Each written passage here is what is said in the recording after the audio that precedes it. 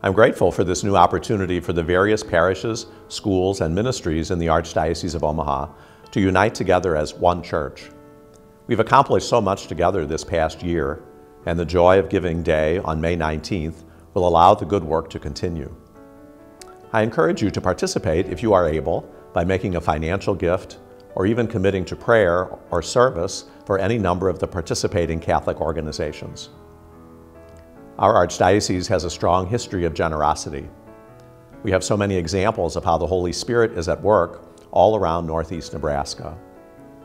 I hope you will all join me in coming together with joyful hearts and participating in furthering the mission of the Church in this new way as well.